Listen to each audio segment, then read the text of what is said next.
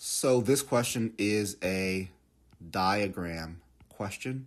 Really, any question that provides some visual input, I call a diagram question. More specifically, this is a graph question.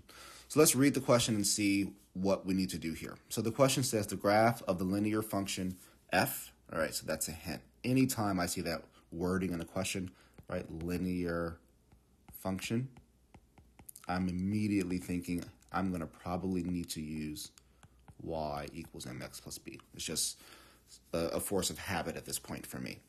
So the graph of the linear function f is shown in the xy plane above. The graph of the linear function g, not shown, is perpendicular to the graph of f. Okay, so what does that mean? Perpendicular to the graph of f and passes through point 1, 3. What is the value of g of 0? Okay, so we're going to use this f of x function to find this unknown g of x function. So how do we do that? So first of all, anytime a line is perpendicular to another line, that means that the slope of that perpendicular line is the opposite sign, right? So perpendicular will lead to opposite sign and reciprocal slope. So what is the slope of f of x? Well, let's see. To get from here to here, I'm going to go down twice and to the right once. So m is equal to negative 2 over 1 for f of x, which means for g of x, right, m should equal the opposite sign, so positive, and the reciprocal, so 1 over 2. So 1 over 2 for g of x.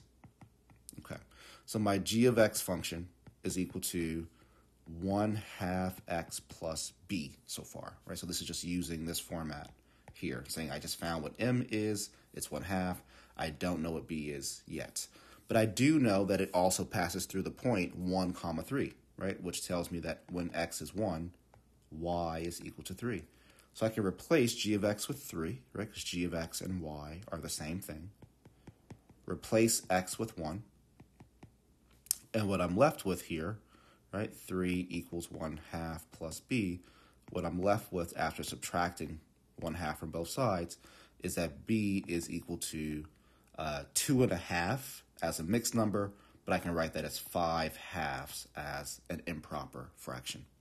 So I'm going to take some space here right under the question. So what I'm left with is g of x is equal to 1/2 x plus 5/2.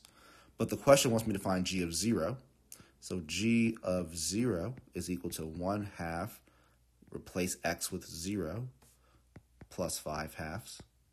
In doing so, 1/2 times 0 is 0, which means that g of 0 is equal to 5/2. So there is the answer to the question.